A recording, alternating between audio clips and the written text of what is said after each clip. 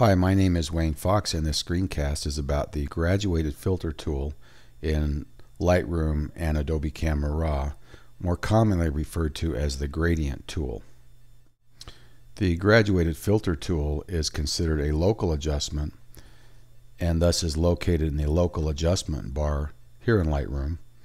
If I click on the tool, you'll notice I can control many of the same things that I can control in my basic tab, creating global adjustments. The difference is these adjustments will only apply to part of my image. To create a graduated filter on my image, I need to select the part that I want it to appear on.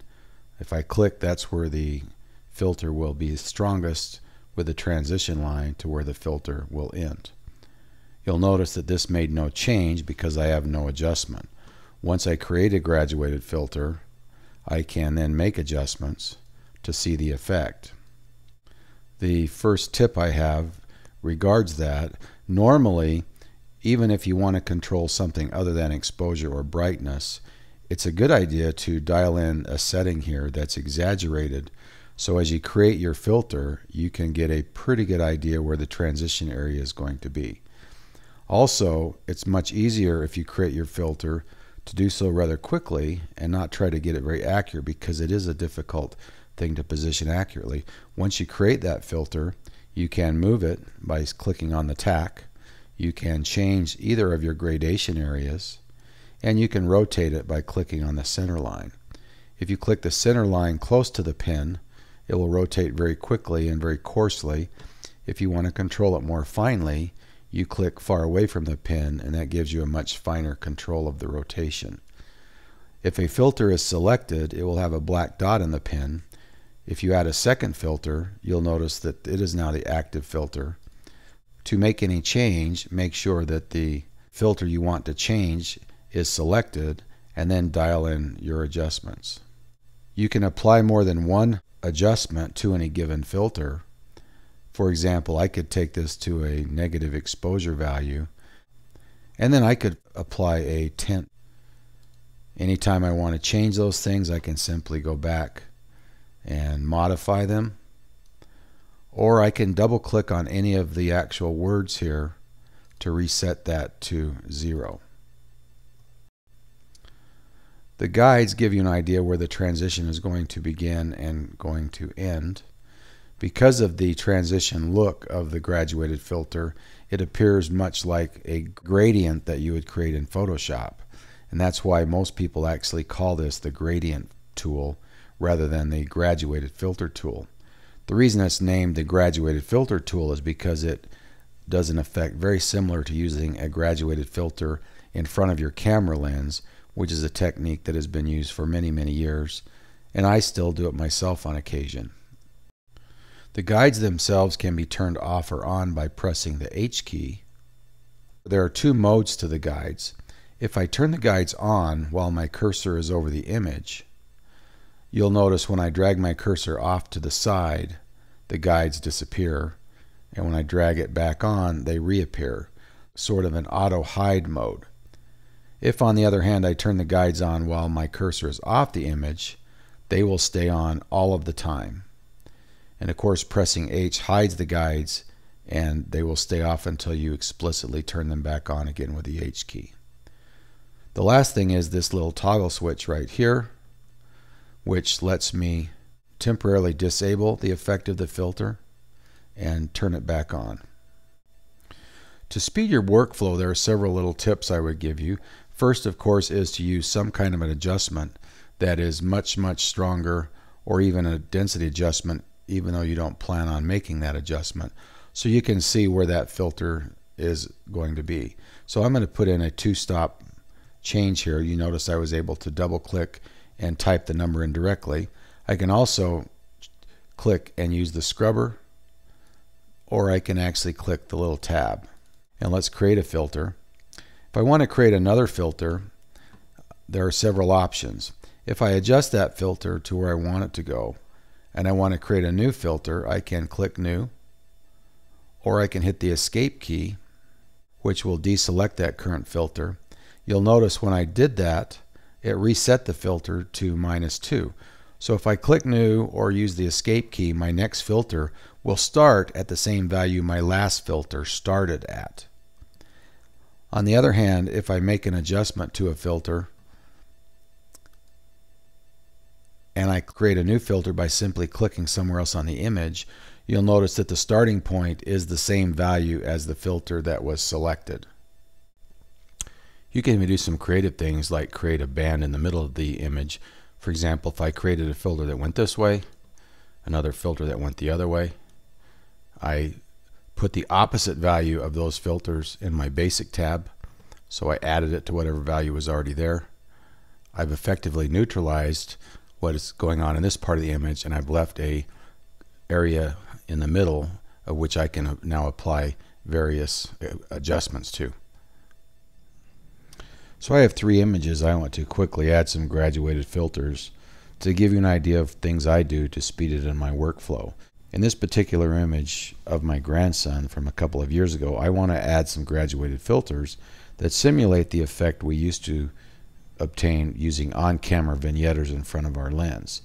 I could certainly quickly dial in some post-crop vignetting and darken the corners, but before I do that, I want to darken this entire region down here. So the first tip here is when I create a new graduated filter, no matter what adjustment I'm actually planning on making, I will almost always start with this filter set to the full 4-stop overexposure value. It gives me a little bit better visualization of the transition area and how it's going to affect it. The next thing I need to mention is when you hold the shift key down and you create a filter, that will force the filter to stay straight. As you can see from the image, I can get a fairly good feel for how this filter is going to affect the bottom of his hands and his shirt by how light they go, and I can kind of get an idea of the transition. Now, double clicking any word here will reset that value to 0, and then I will dial in that value till visually where I like it. Now I want to take this bottom a little darker than that. Again, I'm going to create a new filter. Click the word new so I can see it. I want a little softer gradation. I'm going to hold the shift key again, but not go into his hands. And now I pretty much like that. Double click and I'll bring that down a little bit more. Now I can go ahead and add my corner vignetting with my post-crop vignetting tool. So that's where I started, and within about 10 seconds was able to do this. One of the advantages of using these tools in Lightroom and Adobe Camera Raw is they aren't affecting your image. These are adjustments that will not be made to your image until you render it into a visible format such as a TIFF file or output to a printer.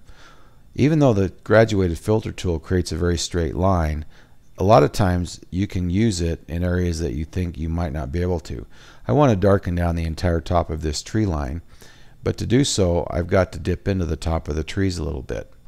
I create a new filter. As I said before, I will quickly drag that, create a very narrow transition, but I won't try to get that too accurate because it's just too hard to do. I'm going to go ahead and get it about where I like it. You'll notice I'm hitting the top of those trees a little bit, but it's not going to be a problem. Double click, and now I'm going to bring that whole area down. Now that's not quite as far as I want it to go, but I can't do the effect by bringing it all down because then I'm affecting the top of the trees too much. So I'll just simply create another new filter up in here. It's going to be a little softer. Again, I'm not trying to get it very accurate at first. It's much easier to tweak it after the fact. Then double click and bring that area down a little bit more. The switch at the bottom here will toggle the filters off and on, so it gives you an idea of what you've done and where you've at. In this particular image, I want to add another new filter. I'm going to start it about where this natural fall off line is, drag it up. In this case, I'm going to double click it and adjust it while I can see my guides to follow that line. Now I'm going to go ahead and bring it down just a little bit, and then I'm going to add one more at the bottom. I'm going to actually click off the image. I'm going to hold it fairly straight and then tweak the angle a little bit. That's a little too much. bring it up a little bit, double click, and bring that down a little bit more. So this is what I started with. That's what I ended up with in all of about 15 seconds. This is an image that I want to show another tip that I sometimes use. When I have a problem like this, a lot of times I want to get a feel for how much adjustment to make before I create my filter. To do that, I will just go to my Basic tab, note where my exposure value is, adjust that till visually it looks about right, which is about right there, which is about 1 1/4 stops. I'll hit Command Z to undo that, and now I'll go back up to my exposure setting up here, and I will dial in that number here. So I'm going to take it down about 1 1/4 stops. Now I can see the transition area's got to be in here somewhere, so click quick and drag. I want that to be fairly soft so it's not obvious. Now I fine tune, and there you go. Last thing is the sky. Most of the time in an image like this, you would just click here and drag a quick gradient all the way to the bottom, darken that sky down, and that would look pretty good. But there might be times where you want to do something a little different than that. In this case, I want to darken the entire sky down and then add some darkness to the top. To do that, I will set my exposure to 0. I will create a graduated filter barely above the horizon. Because it's straight, I can hold the Shift key down. I'll try to get the middle line just a little bit below where that horizon is. Now I'm going to dial in some exposure value that I'm going to exaggerate it. And as you can tell, I've left a little highlight over here. So I'm going to go ahead and tweak that down a little bit. I might need to expand it just a little bit. And I'll just keep working with that till that highlight's gone, and yet I really haven't darkened the top of the water. Then I'll bring that back, and now I'll bring that entire sky down without really affecting the water. Finally, adding my last filter to darken the sky from here. I want it to be very soft. And drag all the way down, holding the Shift key down because I know it needs to be straight. Double click and bring this down. And there you go. So we started here, and within about 15-20 seconds we ended up here. So very quickly I want to show the differences of this tool in Photoshop. When I open an image in Photoshop, rather than simply editing it in Photoshop, I always open it as a smart object. The reason I open it as a smart object is all of the adjustments that I've made in Lightroom are retained and that can be edited. All I do is double click on my smart object in my layers palette.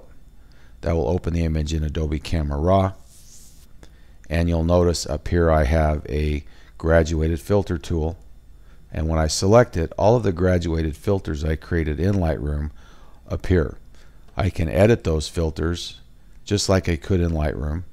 I can click on one to make it active, and I can make adjustments.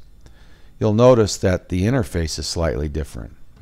In Adobe Camera Raw, I have a green line which starts the beginning of my transition to a red line which marks the end of it. I have no center line. Either of those lines work to rotate the tool.